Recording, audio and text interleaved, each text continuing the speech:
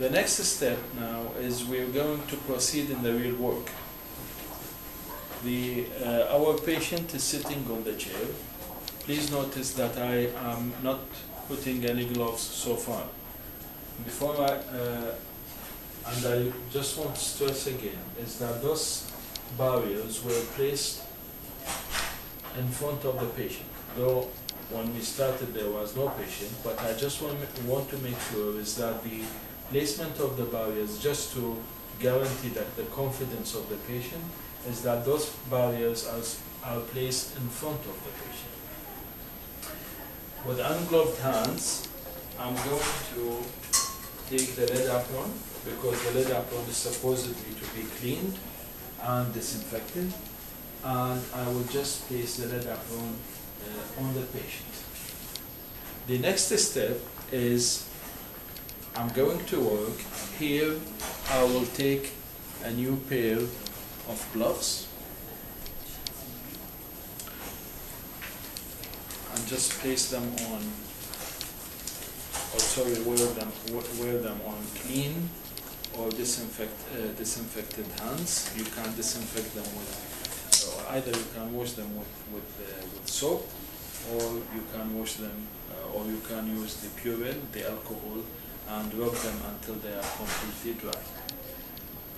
When you bring the film, try to bring the film, a new one from the pack, put it in a cup. The cup's clean, now the film, both of them are clean. I'll just place the cup clean again. I want to stress is that all these areas are clean, and in terms is that they were not touched by gloved hands. Now the film is in my hands. I will go to the patient and I will place the film inside the patient's mouth. Suppose, again, I'm sorry, thoughts are coming to my mind. You have started your machine and you have set your exposure time as per the patient's size, the number of the tooth, and whether the film is digital or analog film. All these are set before the real placement of the film. So, start your machine, adjust your exposure factors, place the barriers, place the lead apron, and then you're going to put the film inside the patient's mouth. We will do, just for demonstration purposes, we will do the upper central incisors. So, you approximate the cone the nearest possible to the tooth that is going to be radiographed, and then you're going to place the film inside the patient's mouth, and then you ask the patient to support the film by the index or the thumb.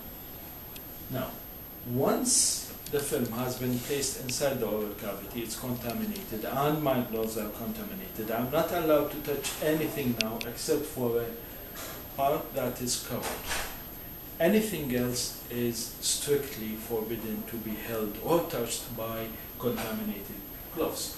Now, if you notice that I'm going to move the cone anywhere I like, just to for the proper angulation, and I only touch it by the covered parts. And then what I will do is that I place the cone, see where I'm touching, nothing else. These are forbidden areas for me now to be touched. That's why I said you should adjust your exposure factors beforehand. There is no idea of touching or adjusting the exposure factors after placement of the films, i.e. with contaminated gloves.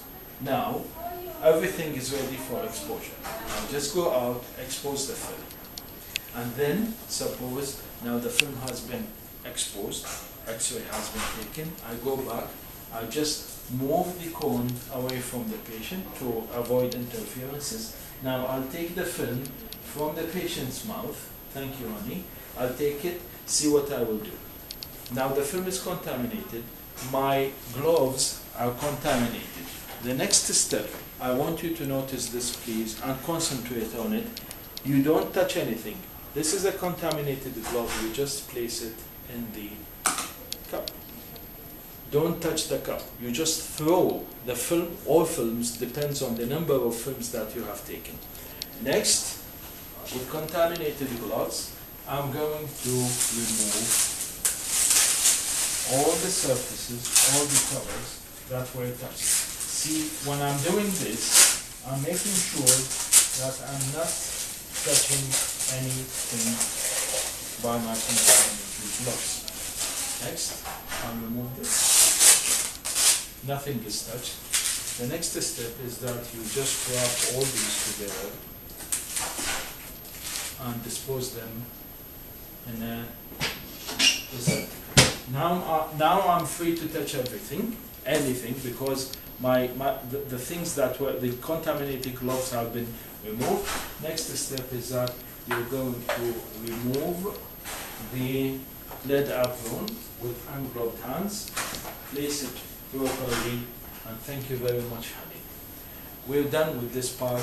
The next part will be how to process a film.